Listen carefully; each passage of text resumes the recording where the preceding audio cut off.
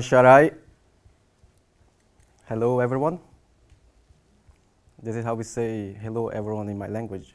Sharai.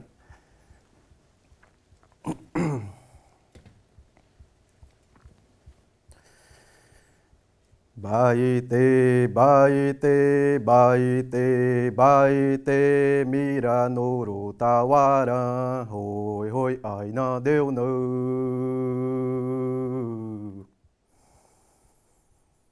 Ambareza uni ini unuana baite,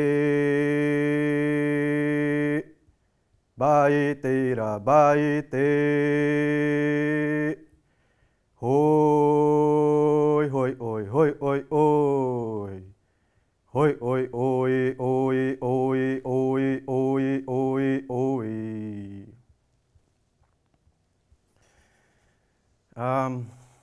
My name is Nixiwaka, and thank you very much for having me. What I just did, this is how we say thank you for nature. Talking about nature, I feel very proud to be here and to represent my people, tribal people, the animals, birds, and nature. We're living in nature. And the reason that I'm here is to talk about the importance of land for tribal people, the importance of land for tribal people. The first time I came to London was in 2010. I didn't speak anything in English, so it was quite hard. And I was shocked by the weather, very cold. And then everything is different. It's another world. Many people, especially in London. It's a beautiful city. And I went to a school, so I studied the English language. And then my colleagues, they were all looking for a job. And I also started looking for a job. And then I found a job as a waiter. And I learned how to make coffees. I was selling lots of coffees. I learned how to do hearts and coffees and leaves. So I was one of the best. And just that moment helped me a lot to improve my English and communicate with people. Was through my first job. And then it was like for a year. I was tired of making art, but I was enjoying. And then I felt this feeling,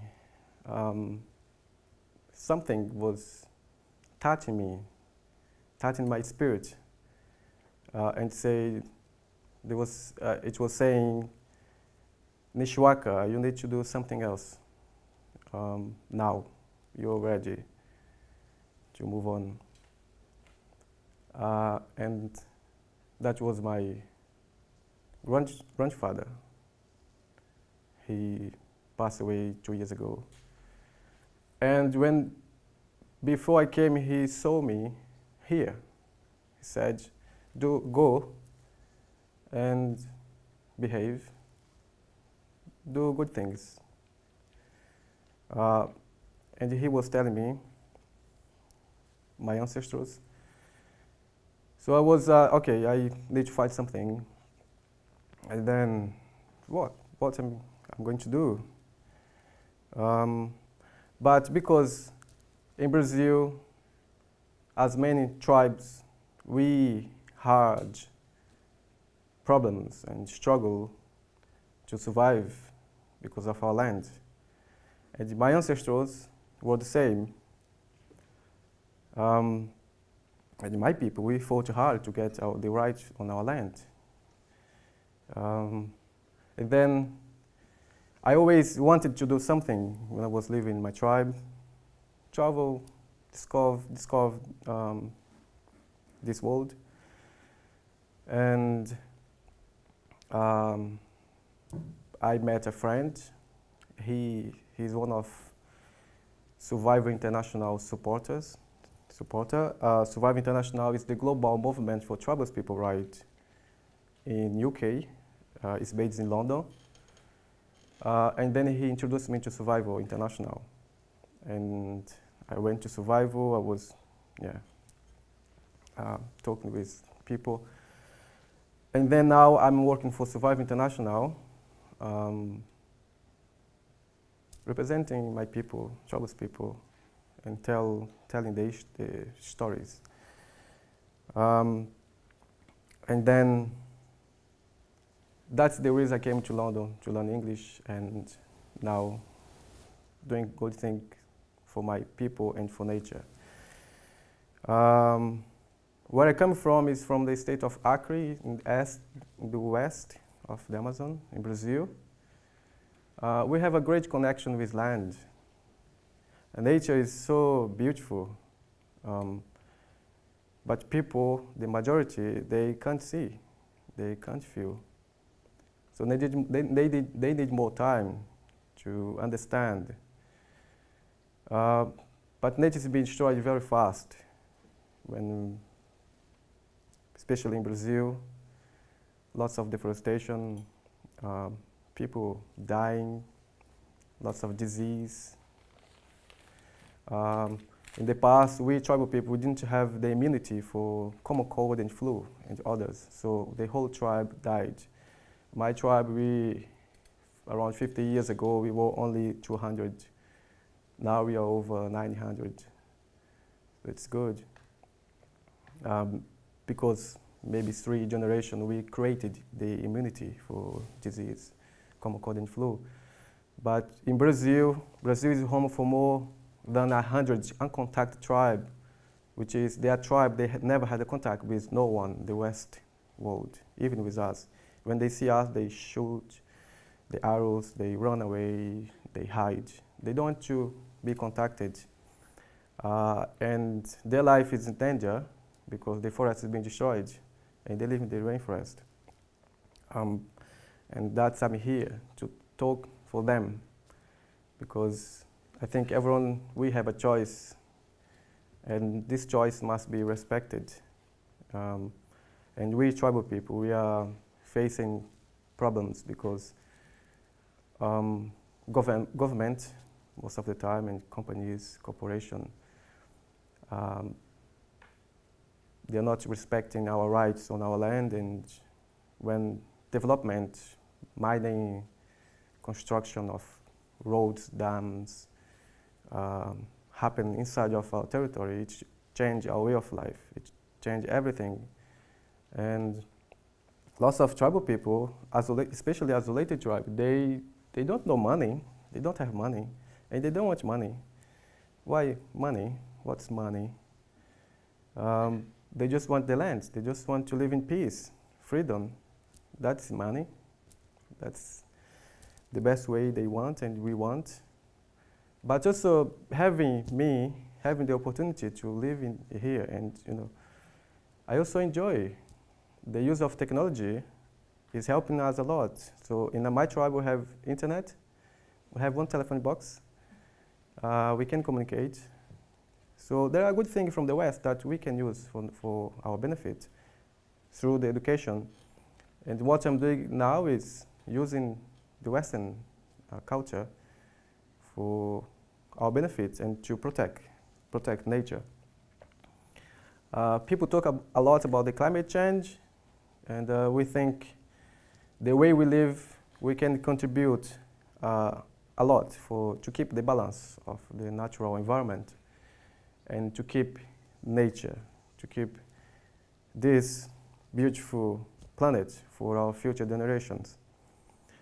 But again, the majority of people, they have lost the connection with the land. But now we are in a moment that we need to see each other and to understand and to respect. That applies for everyone. And the way we live, we always opened, our heart is opened to receive you in our land, to share how we live, to share our spirituality. It's something that we're still practicing. The use of this drink called mainly ayahuasca. It is something that you go further. You go further, but you go inside of you. You see yourself and your family, and that is very natural. But many people, especially people that is against us, it's drug or something bad, but it's not. It's just nature. It's how nature operates. And we have this knowledge. We have this sacred knowledge that we want to keep. And when we see nature being destroyed, our life is being destroyed. Our life is taken out from us, and we suffer. The use of medicine plants. We have shamans. We have one shaman, he's more than 100 years old. He's like this size, and he's cute, and I hug him. He's a shaman. And he knows about a lot of things about the medicine plants. And that knowledge we are passing to our young people. And lots of outsiders, they are coming, they are learning, they stay for a while, they enjoy. We wear our headdress, we have a great respect, like you buy your first suit, you go to a wedding, it's special for you. For us, it's the same. And we wear only on special occasions. And now we also have the influence of women. In the past, women, they were not allowed to be a shaman or leaders many years ago. Today we have great women leaders. I have two aunts. They are both shamans in my tribe, the first one. And I think that is the influence of the West as well. And we also change. We are following this world. Many people say that indigenous people, they are backwards, primitive. It's a disrespect to begin with, because we are not. We are just live differently. And we live in the same time. We have developed this way, or kept the way of living that lasts for, forever. But we live, we die. And that is a way that people can learn. I'm adapting, living here. I'm able, so you do the same. But, different minds. I don't think that we have enemies. We just have people that they are not really conscious. And we need to show them. And we share together this wisdom. In Brazil, there are more than 300 tribes. Many of them, they've been evicted, and the land is placed for sugarcane plantation, soya. Survive International is campaigning for them. It's the only organization that works for the protection of tribal people. And I'm with them. And there are lots of things to say, to do here right now. I feel millions of people on my back telling me to show to the world nature and the importance of land for tribal people and for the whole planet. It's us, it's yours. And people are not looking after, people are destroying. And we are here to work together, to hug. And I would like to say my great thank you for this opportunity. And good luck to everyone. Thank you.